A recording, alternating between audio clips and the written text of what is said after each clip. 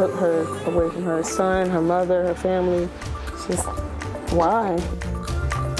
That is the heartbreaking question a Suffolk family is asking tonight after their loved one is found dead in the middle of the street. And that is our top story this Tuesday night. I'm Regina Mobley. And I'm David Allen. Kiara Etheridge was found along Dill Road. By the time police got there, the 23-year-old was dead. Police say Etheridge's death is the result of a homicide. 13 News Now reporter Allie Weatherton is uncovering new details in the case. A very sad story. I talked with Kiara's family. Tonight, they have a lot of unanswered questions.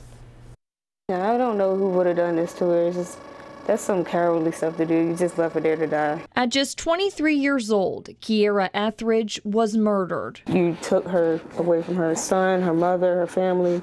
It's just, why? Her family grieving.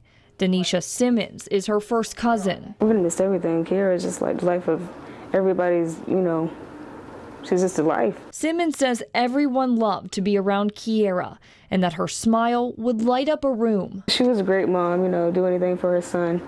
She loves her son unconditionally. So anything that he needed, she got.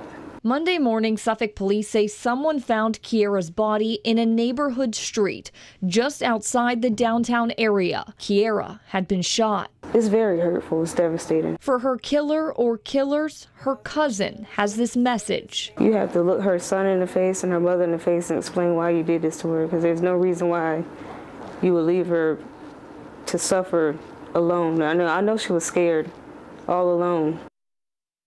This afternoon, I also talked to Kiara's mother. She was too upset to interview, but says she's hoping the public can help find her daughter's killer or killers. If you know anything about this crime, contact the crime line at 1-888-LOCK-YOU-UP. Allie Weatherton, 13 News Now.